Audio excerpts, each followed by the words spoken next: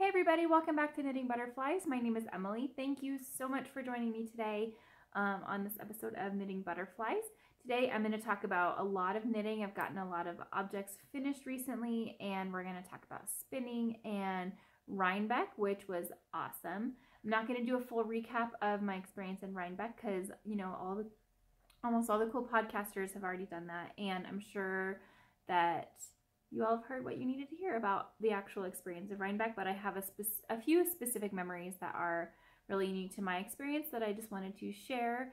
And then after that, we're finally going to do some photography talk. It has been way too long since we've talked photography, and I'm really, really excited. I have some awesome stuff to share with you, and we're going to go from there. So before we get started, I have my handy dandy bullet journal here to remind me of all the things to make sure and hit on, because I have all of my notes and I didn't want to forget anything.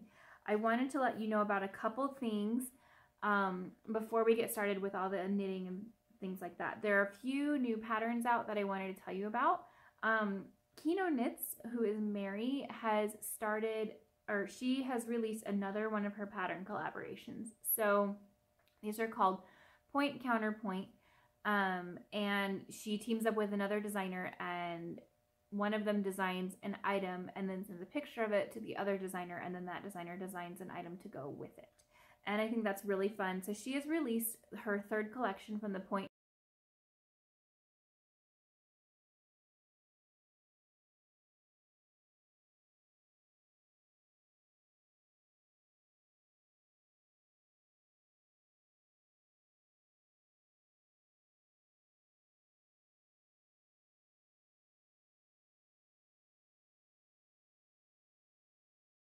Counterpoint collection with Claire Devine, and the patterns are called Eily and Big Fancy. Eily is the hat, I think is what it's pronounced, and Big Fancy is a really beautiful shawl, and they go really nicely together. And then Lollybella and Lamley are another hat and fingerless mitt set that go together. So definitely check that out. It's $10 for that pattern set. Thank you so much for that, Mary. I really appreciate it.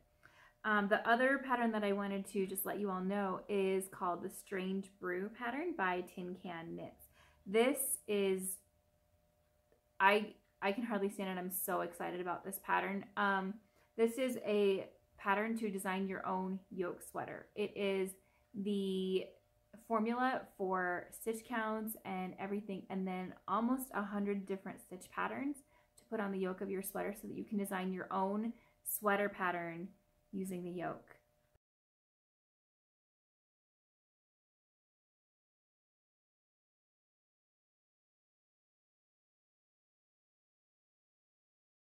Using the yoke formula, and I am giddy with excitement over this because I have been wanting to figure out how in the world I'm going to do my hand spun sweater, because I wanted to make it a yoked sweater and it's not the size of yarn of the pattern that I wanted to make. And now I can totally take that stitch pattern and put it onto a yoke sweater using the Tin Can Knits pattern, and it includes graph paper so you can chart out your pattern and everything, and oh my gosh, it's going to be amazing. It also includes a hat pattern and a cowl pattern that you can use as smart swatches so that you can see what your project will look like and still get a finished object out of it instead of having to just do a swatch and then you're done. So I thought that was super smart, and the pattern's only $7. So thank you so much, Tin Can Knits, for sending this to me. I am definitely going to be using this in the very near future, and for sure check it out. I also wanted to let you know that Christy from the Knit podcast, who was formerly video, is Hi, now I'm audio. Christy, So host of the Knit podcast, where I talk about knitting, spinning, and more. We're getting ready to wrap up our baseball season Batter Up Cal, and are starting a sweater series where I talk about picking styles that are right for you, modifying patterns, and knitting our way through sweaters we choose. Past video episodes are available on YouTube and iTunes, and current audio episodes are available through any podcast aggregator, including iTunes and Google Play. Find me on the web at www.innisknit.com.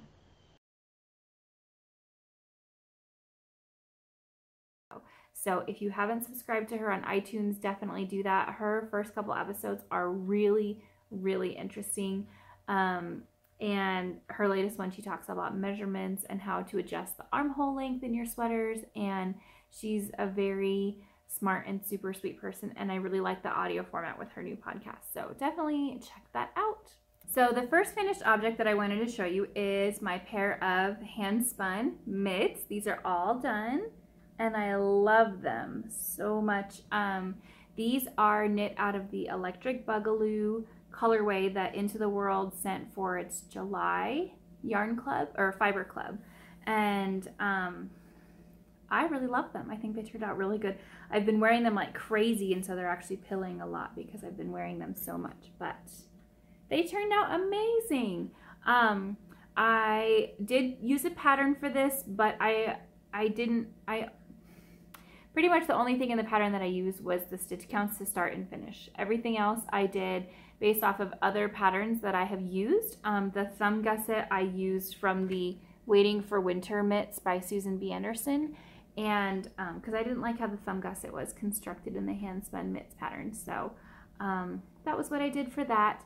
They turned out so great and I wear them all the time. Like, this is what I've been wanting. And so I made these for Rhinebeck because I knew it was going to be really, well, I thought it was going to be really cold. And last year I was wishing so bad that I had a pair of hand spun mitts. I had hand spun mitt envy from my friend Michelle who had a pair, and I was just like, oh, that's so smart. I should really knit a pair. And I don't knit a lot of small projects. I like really big projects, and so it's just not ever something that's crossed my mind. And it turned out amazing. I love this like one little pop of pink, and they go with my Diana hat that I knit, which is currently, I'm not sure where it is. So once I find it, I'll be able to put together a video of the entire process of this particular fiber from when I got it in the mail until all the finished object of it. So you can see the entire progression, how I separated the colors, how I applied it, how I decided what to knit with it, and then go from there. So yay, those are done. And I wear them, like I said, I wear them all the time, especially when I'm driving. They're perfect. They're perfect. So hand spun mitts, I think, are my new favorite thing, and I might have to knit a few pairs for Christmas because they are lovely. I have another finished object, but I can, again, I'm just not an organized person, and so I have some missing stuff. But I did finish the pair of socks from my Fallfetti sock blank. This is by, the yarn was by Roundabout Yarn, who is Terry, who I got to see at Rhinebeck, which was exciting. Terry and I have met at a few different events now. And so this is the second sock. So they are done completely. I love them. It's funny because I was originally knitting this sock on clover needles, and just size 1s clover needles, and I could not figure out why I hated taking these out all the time. It was because the needles were terrible. The cord on the clover needles is awful. It keeps like getting wound up, and especially with a sock blank, if you have an end hanging out, or even not an end hanging out, just like the little squiggly that the sock blank leaves, was getting tangled up every single time I pulled it out of the bag. And so that explained why I was dreading pulling it out of the bag all the time. I found a pair of my size 1 Chalgu needles and started working on it again, and I loved it. It just flew like crazy, and I finished it in the cart on the road to Rhinebeck. So that was very, very exciting. So that pair is done. Once I find the other sock, I'll be sure to take a picture of it. So, but I did bring other sock yarn to Rhinebeck, and I don't know why I did that, because hello, we were going to a yarn festival, and of course I was going to find something that I wanted to cast on right away, which is exactly what happened. I picked up a sock blank.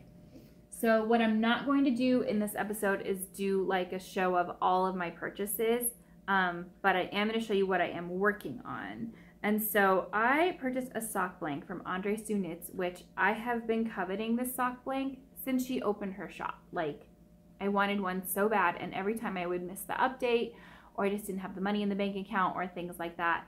And I got one at Needles Up, and it is so perfect for me. Look at this. It's butterflies. I love it. I love it. I love it. I love it. I love it. I love it. Love it. It's amazing. I kind of want to email her and ask if she would make me one that's like turquoise and grays. kind of like my logo. I don't know. But isn't it beautiful? And you can tell this used to have 4 butterflies on it, and I'm already down to 2. I am hoping that I have enough yarn left over from this to save a whole butterfly. And I think I will, because if I do, I'm totally framing this and putting it in my craft room because it's just so special and pretty. And I don't want to lose that. So that's the goal, is to have enough yarn to save a whole butterfly, which I'm pretty sure that I will. I cast this on with my friend Jen. She was knitting her Andrea Sunit's sock blanket, and so we sat there wearing them as scarves while we were waiting in line at Indie Untangled, and I cast on my first sock, and I have already finished it. Again, I love it. I love it. So I love that I can tell kind of the story of where this is in the sock blanket. I think that's so fun. So you have like just the plain blue, and then you have the wings, and it starts to fade into the orange and the yellow. And then this little bit right here is where the body of the butterfly is. It was like a gray and turquoisey color right here, and then you start yellow and then go back out. So see if I can show it at the same time. Do you see it now? Can you see both parts of it? Like, I feel like it's a story that it's telling. And so it's so much fun to knit, because I would get to the yellow and I'd be like, oh, I know right where this is in the sock blank, and then just keep going and going. And then I have a space between the butterflies. And so this is why I'm pretty sure I'm gonna have enough yarn to save a whole butterfly, because there were 4. This is all one butterfly right here. And then this is the start of the second. And then I have my second sock that I have started, and I am working on, so this is the first bit of yellow, and then this is where the body of the butterfly is, and then yellow, orange, and then I'm heading to red right here. So, and then I'm gonna have a big old spot of blue in there too. So I am like 90% sure that I'm gonna have enough yarn to have a butterfly left over, which is so awesome. So I love this sock. I love this sock blank. I feel like it was a great project to have while I was gone and all that stuff. So hooray for that. So that that is halfway done. I have another finished object though to show you, and this is massive. I did not think I was gonna even finish this project at all. I honestly thought I was gonna frog it, and after watching my last podcast, I realized it was really beautiful and I didn't want to frog it after all. So I finished my What the Fade shawl. I don't even think I can fit it all in the frame. Nope, but that's okay. Look at that. This thing is massive. It is so big, but look at how beautifully it faded. I love it. And then I really want to show you the wrong side, because I almost like the wrong side better. Actually, I think I do like the wrong side better. That's okay, right? I just like my colors. Look at that. It's so beautiful. Oh my gosh. So this is a pattern by Andrea Mowry. This was a mystery knit along. All the clues are out, obviously. I have not washed or blocked this yet, and I am planning on making tassels for it eventually. My husband always jokes about the tassels, but that's okay. So I think it definitely needs tassels. But this shawl is huge, and I haven't washed it or blocked it yet because I keep wearing it. I keep taking it places, and so truth time, right? I have a really, really hard time sharing knitting with non-knitters, if that makes any sense, because I have some people in my life whom I love dearly that kind of give me a hard time about it, you know, like, oh, you're going to another knitting event, of course you are, or you know, the age-old, you should sell that, or like, you know, you should set up a stand outside and put your knitting out for sale. And it was like, really? It's just not, I don't even know, like, it's not that they're not supportive, it's just that, I don't know, I kind of feel like that high schooler who has like, who's almost getting made fun of again. And so this project, I love it, and I was like, I even told my husband, I was like, I'm not going to wear this in public, honestly, because non-knitters just aren't going to get it, right? It's this giant It's this giant shawl with all these crazy colors in it. And non-knitters are just not going to get it. And I'm going to get all these weird questions. And it's just going to kind of be a thing, right? And my husband was like, well, that's fine. And my thought was, when I was knitting it, I could have this to just like hang around in my house and wrap up. It's like a blanket. Like seriously, when I get cold, I just wrap up in it like a blanket. I just put it over my shoulders and sit and watch TV. Or I even like wanted to wear it to bed one time, which how do you wear a shawl to bed? But I just kind of wanted to just, you know, like this is very hygge right here, you know? And so that was what I wanted it for. And then the day after I finished it at like 11:30 at night. And then the next day I went and ran errands and totally took it with me because I was like, I'm going to wear this. This is going to be awesome. I'm going to feel great. And I did. And it was so wonderful to have this.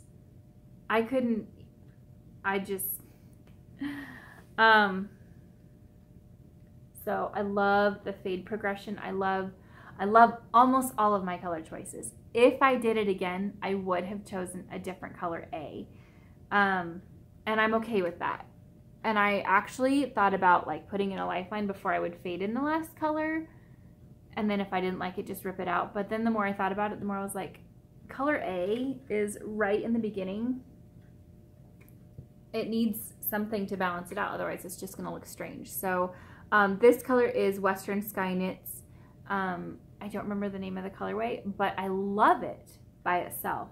But when I faded it with the purples, it just didn't go. And so I feel like everything else is really cool toned, and then there's like these pops of gold in the very beginning, which I feel like looks out of place a little bit, but I'm okay with it. I'm over it. Doesn't matter. And I think it looks fine at the bottom. So I love it. Like, and I'm really proud of myself for finishing it. Like, I sat down and finished it, and as I was binding off, it took me like an hour and a half to bind it off. It took forever. And my husband was just laughing at me because I just sat there over and over saying, I can't believe I did it. I can't believe I did it. Like, this pattern is so big. I didn't think I would finish it. And I'm just sitting here telling myself, this is 6 skeins of yarn. Think of all the things that you could cast on from Rhinebeck if you would just finish it. And that's what I made myself do. I had all these projects that I wanted to work on from Rhinebeck. And yeah. So I'll go over the yarns with you really fast. Color A is Western Sky Knits. Color B is One Twisted Tree. Here, it might be better if I do it from this direction. So color A, Western Sky Knits. Color B is One Twisted Tree, Rare Woman Claire. Color C is Cascade Heritage. It's weird that I stuck a solid in there.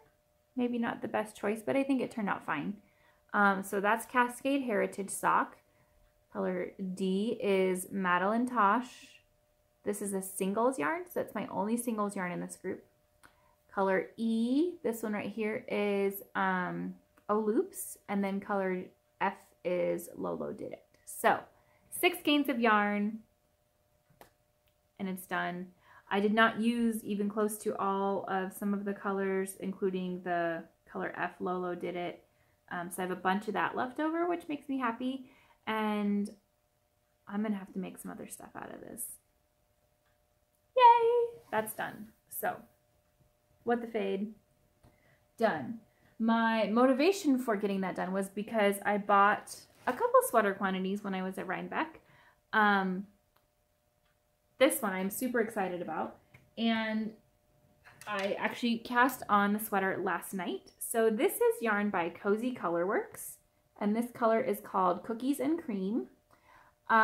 This was one of the only speckled yarn booths that we saw at the actual New York Sheep and Wool Festival. There was a lot of really beautiful speckled yarn at Indie Untangled and at Needles Up and things, but I wasn't quite ready to go buy a whole sweater from anybody yet because I wasn't sure what I was going to find. So I bought this on the last day. So this is Cookies and Cream, and I am starting a So Faded sweater. So obviously that's not the first color. I'm only a couple rows in. I did do a swatch, and I actually did a couple swatches of this. This yarn, was really fine by itself. It is a really light fingering weight yarn, and it's only a 2-ply. And this yarn is a very light 2-ply. And while I love this sweater, it is somewhat transparent, which means I always have to wear a tank top underneath it. And so I wanted a thicker fabric for this sweater. And so I'm actually holding the yarn double. I did not get gauge with the pattern, so I went ahead and sat down and did the math and figured out that if I knit I have a size 34 bust, that if I knit the size 34 bust with the gauge that I have, I will have a sweater that is 36.9 inches around, which sounds very comfortable to me, about right about 3 inches of positive ease, which means it'll be a nice sweater. I can throw it over a t-shirt or tank top if I want, or I can wear it by itself. It's super soft. It's super wash merino. I was worried also that it would pill like crazy if I just held it single. And so I feel like I kind of overcame the issues that I was worried about having with this yarn by just holding it double. Gauge was still really close, knitting it on size 5s, and then my row gauge was exactly perfect. So I have Cookies and Cream, which will fade into this gray right here, which is called Smoky Mountain, and it has some hints of purple that aren't reading in there. So it'll be this to this to, oh my, this might be a tangled mess for a minute, to this one. This is called Midnight Aubergine. I think it has the word aubergine in it somewhere. And then it's going to end with this one. And I don't remember the name of this one, but I'll put them all down. So, see if I can do this without dropping anything. These are also big skeins. They're 580 yards. And the tag was a little confusing. It said between 3.5 and 4.5 ounces, approximately 580 yards. I don't understand that, but okay. I don't understand how you can estimate a whole ounce, but hey, it works. So there's my 4 colors that I'm going to be fading. And I'm super excited because since I'm holding the yarn double, I get to play with how I'm going to fade this a little bit more than your typical, you know, every other row striping that's in the pattern. I'm so excited. I did not do a swatch of this, but I did sit down. I tried doing the normal, what I thought was the normal fade progression, and then I actually read the pattern, and that's not how you're supposed to fade. But that's okay. But I did do a swatch to see what the colors would look like. I didn't actually finish the swatch because I got bored. But there's the white to gray to purple to red. And I think it's going to be really pretty. And the white's on the top, and then it's a top-down sweater, so it will end with red on the bottom. And this is really pretty by itself.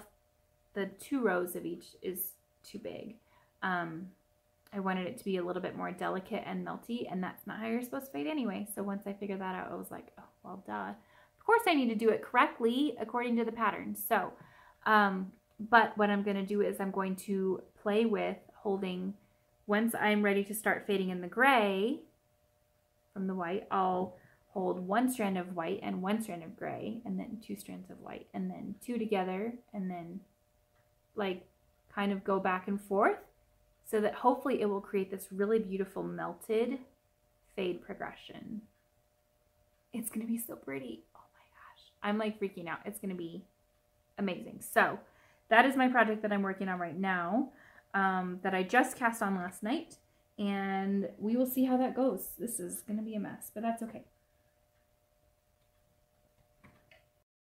So I have been doing some spinning. I loved doing Spinzilla, but I didn't finish my fleece, and so I sometimes feel like pulling out my spinning wheel. Obviously it hasn't been as much as it was during Spinzilla, but I have been spinning some, and so I wanted to show you that I actually have 4 more bobbins of my fleece that I have spun up. This is a really beautiful chocolate brown Cormo that I bought from Rhinebeck last year. I have a 4th bobbin that's still on my wheel. I just haven't pulled it off, but it is finished. And so I'm hoping to finish spinning singles from that Cormo that I have. I did purchase 2 pounds of it, and at this point I've spun well over a pound of it. I think I can get, so 3 of these bobbins will make a full skein, maybe a little bit more. I'm not really sure. I'm hoping to get at least 3 more full skeins of yarn from the fleece that I still have left over. And then I actually have another 6 ounces, I think, of white cornmeal from that same place. And so these will eventually be my hand spun sweater. And I wanted to do all natural colors, so the brown is going to be the body of the sweater, and then the white is going to be the detail on the yoke of the sweater. So this will be my hand spun yoked sweater someday. I don't know when that's going to happen, probably not till after Christmas, but I do enjoy spinning it a lot, and it's just a good project when I just feel like listening to an audiobook for a while and spinning, or dinner is cooking in the Instant Pot and just watching the kids and things like that. And so it's been really lovely to spin on. So that is where I am at with that particular project. Funny note, the Christy Glass YouTube channel, which if you don't watch it already, definitely check her out. She's super sweet, and she was at Rhinebeck this year, but she did an interview where she went to Blackberry Hills Farm, and I was watching it, and I was like, I think that's where I bought my fleece from. I think that's where I bought my cornmeal, well, it's not fleece, roving, where I bought my cornmeal roving from. And sure enough, they show the balls of cornmeal roving that they sell, and that was exactly where I bought mine. And so I actually sent Christy a message on Instagram and said, I think I might have Oprah's yarn. So how fun is that? So Blackberry Hills Farm, it's really nice to spin especially long draw. I think I would get a little bit frustrated if I was trying to spin it fully worsted, just because it's definitely prepped in a way that was made for long draw. I'll put it that way. The fibers are not all lined up. If I was going to do, if I was going to take this roving and turn it into combed top, then I think I could definitely do worsted, where it's really tight and really fine and very consistent, but I kind of like the thick and thin that I get out of this. And there's definitely still some vegetable matter in there. I pull out what I can. But this is from a lamb, and lambs are dirty little creatures. They roll around in the hay and the grass all the time. So I often will have a pile sitting right here of like all the stuff that's left over from this little lamb, and it's roving. So I think it's turning out super nice, and it's a fun project. So that will just keep going whenever I feel like spinning. I haven't been really motivated to spin any colored fiber yet. I bought a bunch of fiber at Rhinebeck, and again, this is kind of hanging over my head that I really want to get this done. And so I think once I get this done, then I can really jump on getting some of the stuff spun up that I bought at Rhinebeck. So that is all for spinning. I wanted to take a little bit of time and just talk about my favorite memories of Rhinebeck with you guys. Like I said, we're not going to do a full recap of my total experience with Rhinebeck, but I did want to say thank you to Boston Jen for hosting me. I flew into Boston and stayed at her house that first night on Thursday, and then she put together the hotel. She did all the driving. She was amazing. She was an amazing hostess, and I really, really appreciate everything that she did for me and for all of her friends, and we had a really good time. This time, we didn't get to go with all of our other knitting friends that we see normally and that we talk to between me and Jen, which was fine. Like, I missed having them there, but it also gave me a chance to get to know Jen's friends a lot better this year, and I'm pretty sure her friend Nikki is like my soul sister, so that's kind of fun that I got to make some really cool new friends and got to know them a lot better this time, and we had a good time together. So I have just a few memories written down from my experience at Rhinebeck that were my favorite. First of all, and I told this story to so many people because it was like the most amazing thing I've ever seen. I didn't get it on video because I wasn't expecting this at all, but it was so cool. Flying into Boston, we flew out over the ocean, and then we turned around, we flew back into shore.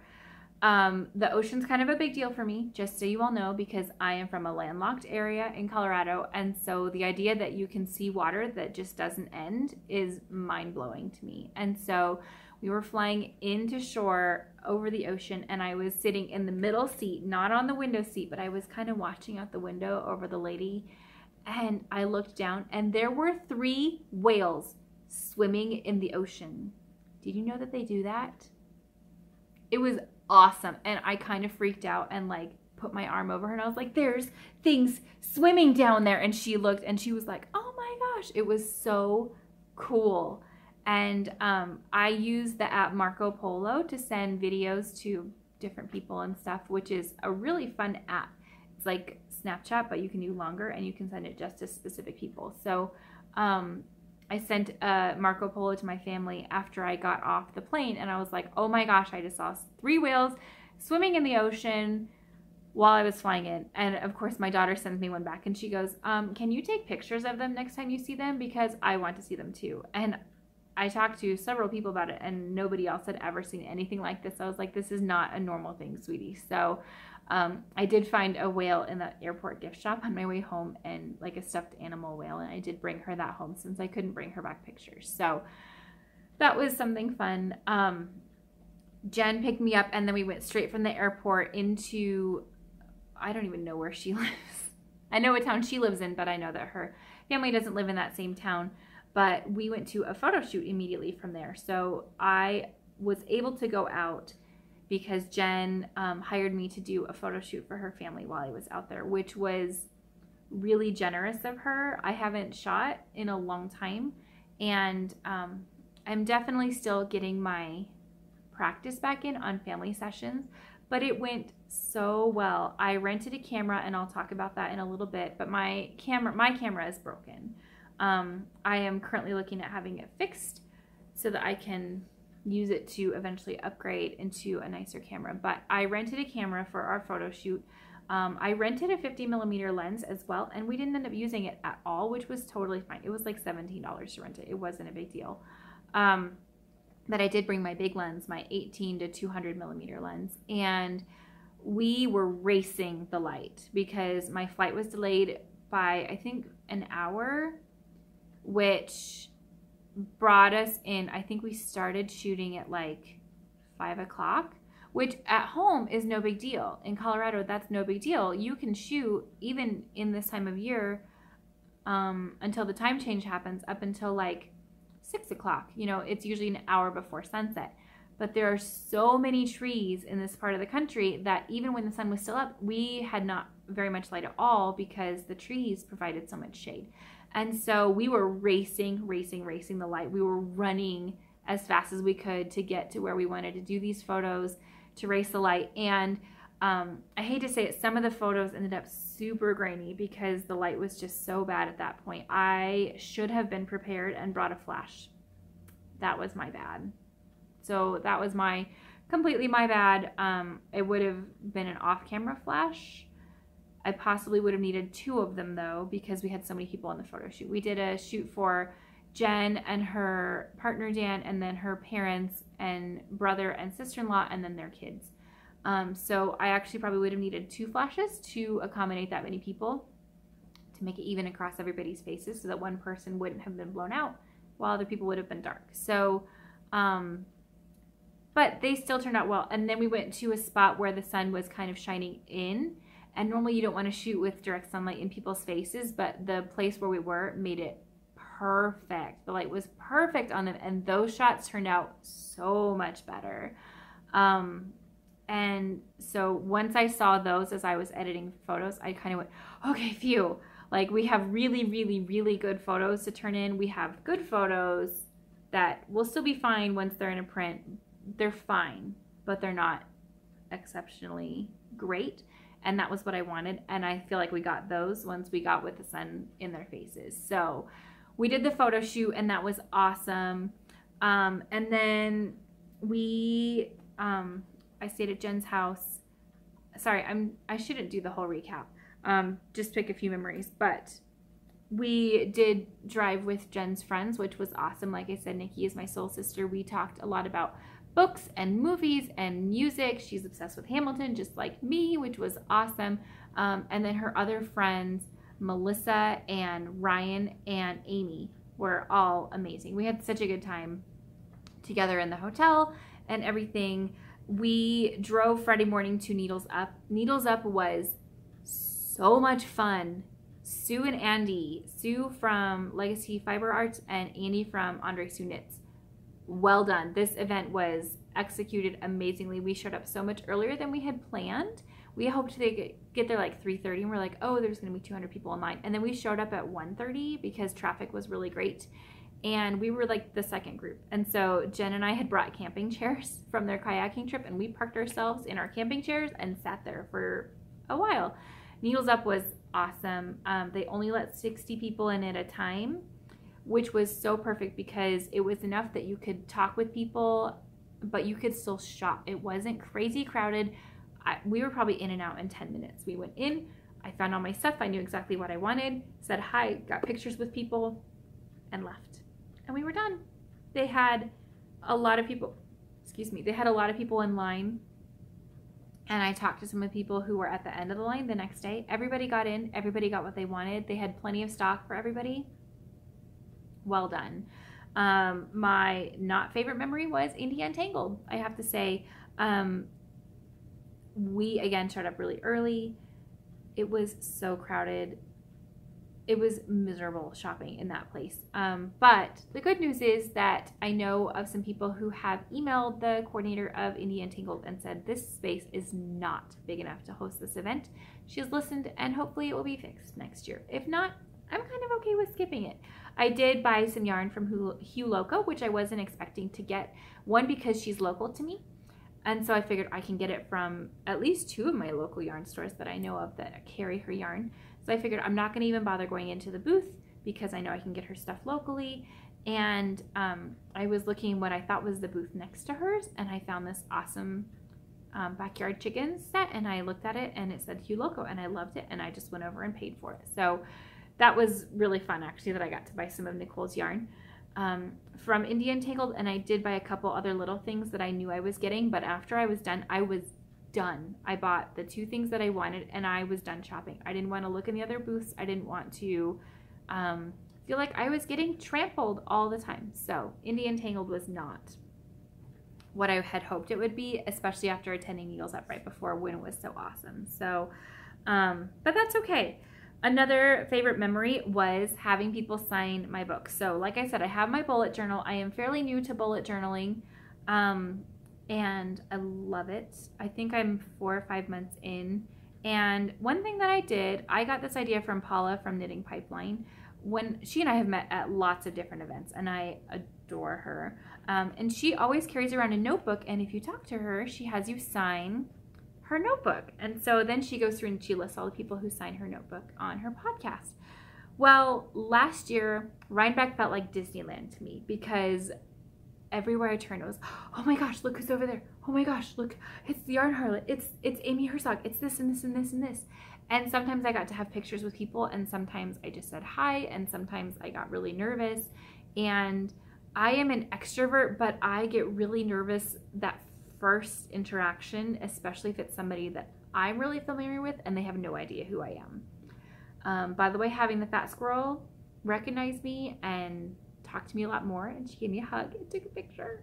That was like super big highlight for me. But when I was a kid and I went to Disneyland, my parents gave me the little autograph book so that I would have something to go up and ask all of the characters for to sign my autograph book. And this year I wanted to treat it like Disneyland. So I made a special page in my bullet journal called Things and People to Remember at Rhinebeck.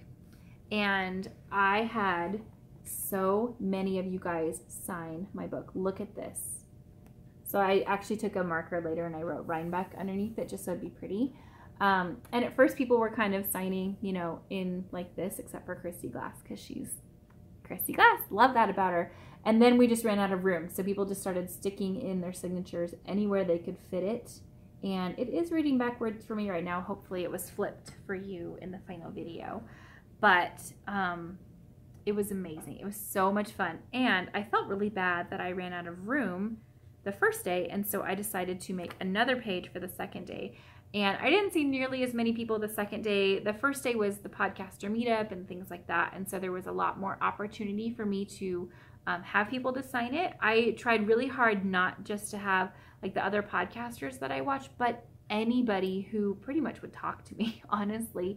I had a lot of people come up and say hi that are watchers of the podcast, and at the podcaster meetup, they totally made my day, because I have not been very consistent with keeping up with this podcast. To have people come up and give me a hug and say, we love watching your podcast, really made my day. And so I had all of them sign. I mean, everybody, like so many people signed my bullet journal that I actually started another page, and I filled up this whole side, and then I had this whole side that was blank. And so on the flight home, I just sat and I wrote out everything that happened at Rhinebeck and kind of kept it treated it like a journal. So there's all the things to remember about Rhinebeck with more of the signatures. And this was a really, really fun, it was a really fun icebreaker, because I felt like I could go up and be like, will you sign my book for me, please? And everybody loved the concept behind it. And now I have this really cool notebook to keep with all of my memories of you guys. So thank you if you signed my book. Thank you. I really appreciate it. So that was a super, super fun, and it gave me something to do. You know, I was like, oh, I still haven't seen this person. I really want to go see this person because I want them to sign my book. So that was a fun way to keep me going throughout the day. Let's see, other fun memories. Oh, on Sunday. So on Saturday, I got to see my wonderful and amazing friend Candy from Pause for Stitches and her husband Jamie. She was with Jen from the Jen Chelan podcast, and I know she came with a couple other of her friends, but they had migrated away for a while. But Candy and I talk a lot on Marco Polo, and we saw each other last year, but this year I could hardly wait to see her. And I almost started crying when I saw her. I was so happy, so happy to see her in person and to get to talk to Jamie. And it was that very familiar, like, we're already friends. We don't even have to do the whole like small talk kind of thing. We're already friends. Let's just go hang out together. And so Sunday, I actually broke away from my group of friends that I came with, and I hung out with Candy and Jamie, just the three of us for a while, which was one of the highlights of my weekend. We talked New Jersey, we talked meatballs, we talked New York, we talked Colorado breweries, we talked hiking, we talked all different kinds of stuff. We picked out a sweater vest for Jamie that was really cool, and it was so much fun. So I want to go visit them so bad in New Jersey, and they said it's really easy to get into New York City from there, which is on my bucket list to visit, and so that was a huge part of my weekend. So Candy, I love you, and it was so fun hanging out with you. One of my really fun things was that I did not really get sick this time. I have a really bad habit of not eating well and eating a bunch of fair food and then getting sick for the whole rest of the time that I'm at events like this. This happened really, really bad on Saturday last year. This year I did kind of get sick on Friday because I wasn't eating enough. But Boston Jen helped me so much, and she has done Weight Watchers, and I'm doing Weight Watchers right now, which I'm not going to get into on the podcast, but she was a huge help to me in finding food that was good for me to carry around easily in my bag, so that when I started to get hunger pains, I could just eat an apple or some cheese or some Bella Vita crackers or whatever, and it kept me going. It saved me money because I didn't waste a whole bunch of, or not waste, I didn't spend a whole bunch of money on fair food. And last year, I'm pretty sure I got sick because I ate funnel cake for lunch. This year, the only things I had were like amazing, and so worth the wait and worth the money, and not eaten just because I needed something to eat. And so it was really, really nice not feeling sick the whole time. I did have an apple cider donut. Thank you, Ryan, for getting that for me. Oh, those things are so heavenly. And I also got fries with cheese sauce on Sunday. But I also had an apple and a granola bar and stuff like that. So it was a really good day of moderation in fair food, which led to my body feeling so much better this time around. So I do appreciate that. The day after, so Monday, was the day I had to fly back. And so Jen drove me into Boston, and we dropped off Nikki and Amy earlier for their flight. And my husband kept saying, "You're so lucky you get to go to Boston. If I was there, I would get a cannoli." And so we kind of devised a plan to go get him a cannoli. And we were at the bakery at like 8 o'clock in the morning. And so we had grabbed breakfast before we went to Hanover, or the street we're on was Hanover Street, which I guess is kind of a big deal. I don't know Boston that well. I know we got to see Paul Revere's house, which was kind of cool. But we ate breakfast at this place that she really likes, and it was good. It was a good omelet. And then we went to the bakery. I don't even remember the bakery's name. It's not Mike's, it's the other one. I'm sure she'll tell me what it is. But we did buy my husband a cannoli, and then I had to figure out how to get a cannoli safely from Boston to Colorado, which worked. It survived. It made it the whole way there. After a 14-hour travel day, though, it wasn't quite as fresh as, you know, if he had had it at the bakery. And so he was so sweet. He was very touched that we really, really, really tried. And he took one bite and said it was delicious, and then said he couldn't eat anymore because he was like, there's definitely a little bit of a sour taste in the ricotta. And so he didn't want to get sick. So he ate one bite, and he really enjoyed that one bite, which he also appreciated how thoughtful it was. So I really appreciate, again, Jen, for helping me do that with him. So overall, Rhinebeck was an amazing experience. I actually hope to go again at least one more time. I do feel like it was worth going a second time because this time I knew where everything was, who was there, what I wanted to get, and it was great. So that was Rhinebeck for me. I wanted to do a little bit of photography talk with you, hopefully to wrap up because we are ending pretty long on this podcast right now. So, like I said, I rented a camera for Jen's photo shoot. And actually the previous week I had somebody message me. I am part of a group of female photographers in my area that all try to help each other out. And we've done projects together and photo shoots together and things like that. So this person knew me from that group, and she said, hey, I have in-laws coming into town in 3 days. Would you be available for a photo session? And I said, well, I don't have a camera that works right now. Sorry. And she goes, perfect. That means you're available because everybody else is booked that has a camera that's working and that's working on family sessions this time of year. So she had a camera that she let me borrow. And so she let me borrow her Canon 5D Mark III with her 24 to 70 millimeter lens, which is a $5,000 rig.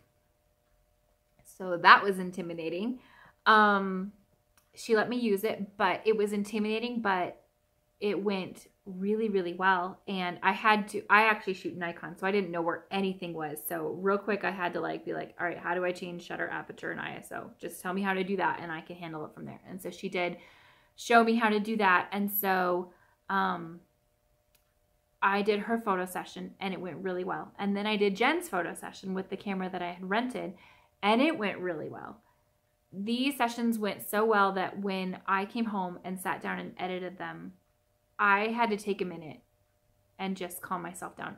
I actually started crying in front of my computer because I miss photography. I stopped working my business really hard a couple years ago when I got sick and had to have surgery, and we knew the recovery from the surgery was going to be really difficult emotionally and mentally, and it was. And so I know that was the right call. And then after that, I ended up going back to work because I was so depressed staying at home, and I didn't want to work for myself. I wanted to go work for somebody else. I wanted somebody else telling me what to do and paying me regularly and not having to deal with a lot of the stresses of running my own business. And so I have not been shooting photography for money for almost 2 years. Actually, we're right at about 2 years. So sitting down and doing it again. I mean, I've done a few things here and there, and I've still done volunteer work and charity work and things like that, but not the hustle with the websites and the galleries and everything. And I started crying in front of my computer because I realized how badly I loved it and missed it. It was such a huge part of me. I was worried that it would be really difficult to go back in with confidence, to remember what settings I needed to change to get what I wanted each photo to look like, and posing people and getting the kids to laugh and smile. And it wasn't hard at all. It was like, I mean, I know it's cliche to say it, but it was like riding a bike. I got up and I felt like I was in total control of the situation. I knew exactly how I wanted to build things. I knew who needed to sit where. I knew where I wanted to shoot. I knew what the light was doing.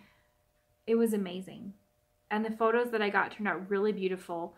The one for the other photographer, she messaged me and she was like, these are stunning. Thank you. Which was so encouraging to have her say that, because she is an amazing photographer. I stalked her after that to see what her work looked like before I turned into my session. And she was really, really pleased with how well they turned out. And Jen was super thrilled with hers too. There was actually one shot that I'm going to put in at the very end that I am considering entering into some contests, because I feel like it turned out so nice. And I would love to get like a huge print of it and enter it into some competitions or something locally, like fair kind of stuff, you know, just to get going again. So at this point, I have some brainstorming that I am doing a whole lot on how in the world am I going to start shooting again and doing this. And I have a lot more knowledge now on SEO and websites and marketing and things like that than I did even when I was shooting before, because I did a lot of that stuff for bridal shop that I was working at. And I feel like I could do a really good job. So where I'm at currently, this is just kind of where I'm at right now. I am working really hard on researching stuff I've already built a prototype website for my new website that I hope to go up pretty soon. I need to renew my business license. I need to do all of like the behind the scenes stuff, and hopefully get my camera repaired. That I need to get the quote from Nikon on how much that will cost to do that. Basically what happened was I had a lens that got sand in it, because that happens. I lay on the ground a lot when I shoot, and it got some sand in it, and my husband and I actually took it completely apart, cleaned it out, put it back together, worked great. And in a Nikon camera, the motor to focus the lens is in the camera itself, not in the lens. Well, I think some of the sand from that lens got into the focus motor of my camera, and it broke the focus motor. So it can't autofocus by itself. And now it's to the point where when you hold the shutter halfway down, when you're looking through a viewfinder and you hold the shutter halfway down and you manually focus whatever spot you are focusing on, a little green light will pop up. Now the little green light isn't registering if things are in focus anymore. So I can't tell if things are in focus. The viewfinder is too small to be able to see for sure what's in focus. And so my shots are not turning out sharp anymore. So I need to send in my camera to Nikon to get it repaired. I think that's what I'm going to do to get started again. And I actually have a goal to upgrade myself to a full frame camera, which I'll go in another episode of what the differences are. But I have the camera picked out, and I have the lens picked out that I would like to eventually get someday after that. But I have it in my bullet journal, and I did a little goal setting in here, and you can research the price if you want, but I don't really feel comfortable putting prices up here. But I have in my bullet journal that I am setting the goal, and for the camera and for the lens. The camera I want is the Nikon D750, which is it's a full frame camera that it doesn't quite have the fully metal body. It's kind of a hybrid between plastic and carbon fiber, and that makes it considerably less expensive. But the reviews on it are really great. It's a Nikon, so I know where everything is, and the price point is about half of what the Canon 5D Mark III that I borrowed was. So, or the next step up, which is the Nikon D810. I'm not sure where they are in their lineup right now. 2 years ago when I was looking, it was the D810, which was about $3,400. So I don't want to spend $5,000 on photography. I feel like that's more for people who are doing wedding photography, who are shooting every single weekend, who are shooting for 8 hours a day, things like that. That's just not who I am. Mine is more family photography and things like that. But I did notice the difference between using the full frame and using the crop frame, I noticed the difference in the picture quality and the low light quality and things like that. And so I definitely know I want to eventually get into the full frame camera. So the D750 is my ultimate goal, and then if I'm able to achieve that, then I would really like to get the Nikon version of the 24-70 f2.8 lens. This is a really great lens for family photography because I can zoom out as much as I need to get everybody in the shot, or I can shoot up to 70 millimeters, which is more than the 50 millimeter lens. And so it's just a goal of mine, you know. So each one of those little triangles on the bullet journal, or each one of the little places, is a place for me to color in when I can save up $20 toward those items. And so I feel like that makes it a lot more visual, and I'll be putting that money into a separate bank account so it doesn't get touched by groceries and gas and things like that. But every time I can save up $20 from a side gig like a mystery shot or things like that, or when I get my camera fixed, I can put away a percentage of the family photo sessions that I do from that into the separate account that will go specifically toward purchasing this camera. So, or even things like if I want to buy some yarn and I have the money and I decide not to, and just say, hey, you know what, that $20 can go toward my camera instead. Put it in the separate account, done. So that is where I am at right now. My hope is to, I am not going to get that camera before I do a reopening of my photography business, which is totally fine with me. But I hope to spend the fall building the website, building the portfolio, really integrating a lot of SEO techniques and things like that, and then hopefully do the actual relaunch of my business in the spring, maybe as early as January, February. So, so we will see as I develop more of those things. I hope to be able to show you a lot more photo techniques, how I did things like build a family session really well, where you know, who goes in the frame first, who goes in the frame last. It's the kids who go in last, just so you know. But there's just a lot of really fun tips that I have for you guys, and I hope to really get into that a whole lot more. So that's where we're at right now. So keep me in your thoughts as I have goals and I have ways to achieve them. So that's pretty much it, but thank you so much for joining me today. I know it was a little bit longer of an episode, but I appreciate you sitting down and hanging out with me for the last hour. And until I see you next time, have a good week. Bye.